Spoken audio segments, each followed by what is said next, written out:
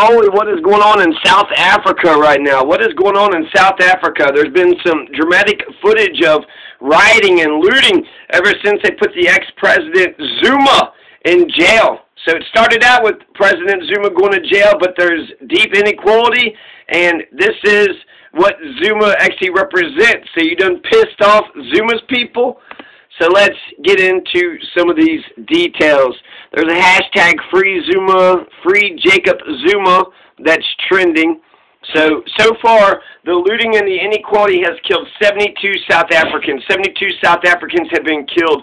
A riot is the language of the unheard. 6 days ago, ex-President Zuma was jailed for contempt of court. He didn't show up to the court that, for corruption charges. And since they threw him in jail 6 days ago, now you have riots. The death toll after 5 days of violent riots and looting have hit 72 on Wednesday. Some of the most violent unrest have been in Alexandra Township, a suburb of Johannesburg. Deborah Pata said hordes of looters have spent days ransacking retail stores, grabbing anything that they can. There was one heart-stopping moment where a toddler was rescued from a building set ablaze by rioters.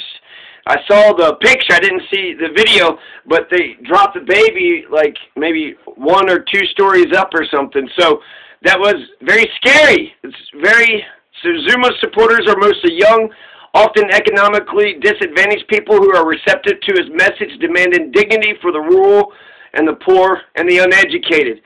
These were people like him, he argued. This message has found an audience because the majority of South Africans who were impoverished under the apartheid system have not broken free of poverty under democratic rule, even while South Africa's middle and upper classes have become somewhat more racially diverse. Let's hear a clip of this DW talking about it. On making a destructive mark on this country, doing significant damages to certain assets in this country, and we're certainly seeing how it is affecting the delivery of products, key nerve centers that are responsible for the transportation of goods across the country have actually been halted, including certain sites where vaccine rollout has been suspended. So that's a little bit of the media talking about it. So Zuma's populist message combined with his trademark charisma and flair, especially in his native Zulu language, endear him to his supporters. So this President Zuma, he was president, right after, I guess, I don't want to say that, but he represents the poor, he represents the uneducated, the rural, and so a lot of the lumpen proletariat, right? And then combined with him being able to speak Zulu, and then he stands in contrast to his rival, Ramaphosa, who's a wealthy technocrat businessman from Soweto.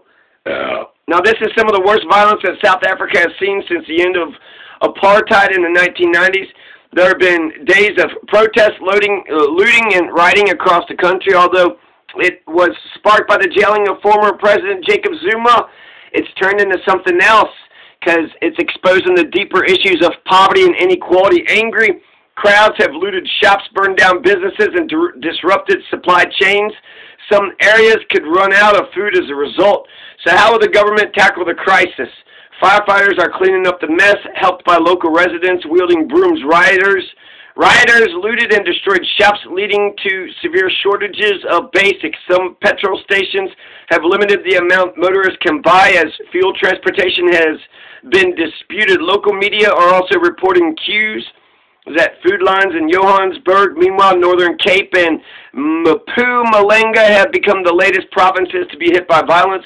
The BBC's Noma Masiki in Durban says the city's business owners are slowly returning to their shops to evaluate the damage. There's empty shoe boxes, broken dishes, rotting food, and debris litter virtually every street in the city center. Zuma, 79 years old, he was convicted of contempt of court last month after failing to attend an inquiry. Let's listen to some more of the news. Those in the legal fraternity would argue that that has absolutely no bearing on the Mr. Zuma's appeal case at the Constitutional Court. on Monday, his lawyers spent the better part of the day essentially making their case as to why that court should reconsider its sentencing, its judgment and conviction of the former president.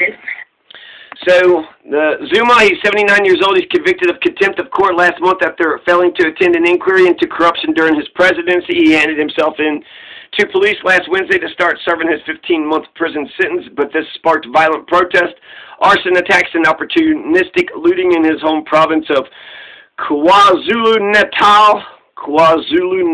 72 people have died, 10 who were killed in a stampede during looting at a shopping center in Soweto.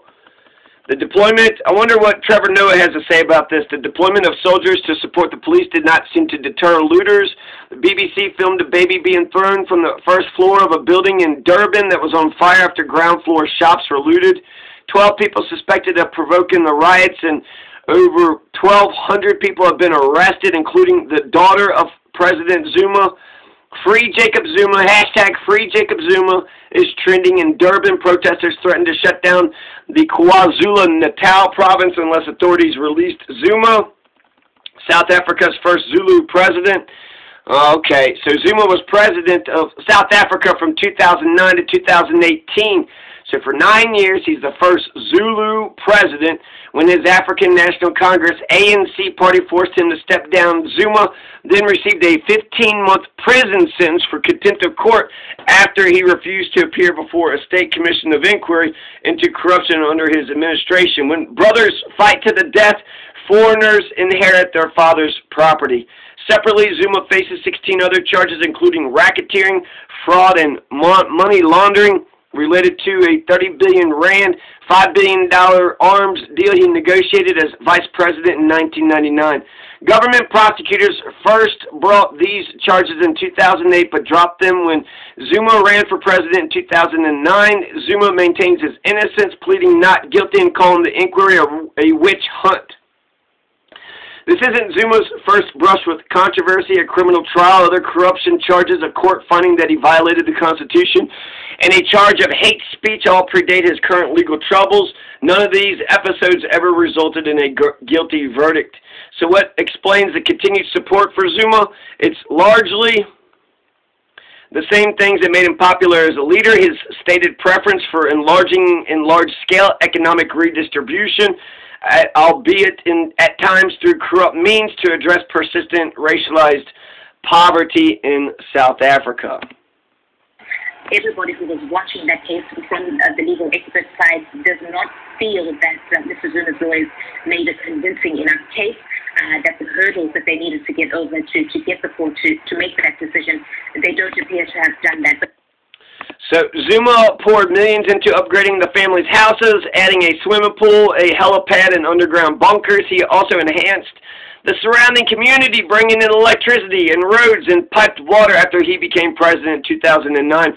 Zuma is often credited with winning the KwaZulu-Natal province, home to the majority of the country's Zulu population, for the ANC.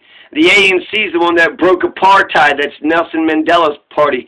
The nationally dominant ANC never held a majority there until Zuma. So Zuma is both Mandela and Zulu. He's both Mandela and Zulu, which is why he's so freaking popular. You're going to throw this popular fucking ex-president? Look what you did, you stupid judge. Look what you did, you little jerk. That goddamn judge for contempt of court or whatever. I mean, it's just crazy how the judicial branch is, you know, they're not pissed off about poverty. They're not pissed off about homelessness. They're not pissed off about, you know, the shit that people have to go through. South Africa has basically been going through America, but they're a lot poorer, so they got the COVID thing. Everything's been shut down. Unemployment skyrocketing, and businesses have been shut down, so people aren't making money. There's the hustle and bustle, and so what are the people supposed to do? What are the people supposed to do? Meanwhile, you got the judicial branch in South Africa, and what do? Well, hell, they're going to have a strong, you know, when it comes to fucking over a former president, well, they'll fuck over a former president all goddamn day long, right? That they'll do. But care about the poor? Make sure that the people of South Africa have all that they need? No, they want to play fucking politics. They want to play goddamn politics. Contempt of court? Maybe that court should have contempt. I mean, look, the whole country has contempt for that motherfucking court. It wasn't just, you know, President Zuma. Leave that motherfucker alone and worry about how you're going to, you know, feed your hungry and get some money and some better economics into South Africa for the poor. But it doesn't appear that the developments in the country today will have any bearing on that particular case, Brent. There are soldiers on some streets tonight in South Africa. Yes. Was the military deployed to do a job that the local police could not do or would not do? That is essentially it, and that has caused outrage. This deployment of the military, although it is consigned to these two provinces, has really shown what is a failure by law enforcement. People were warned in this country. It was clear to people that there would be some kind of a reaction if the former president was incarcerated. So that was to be expected.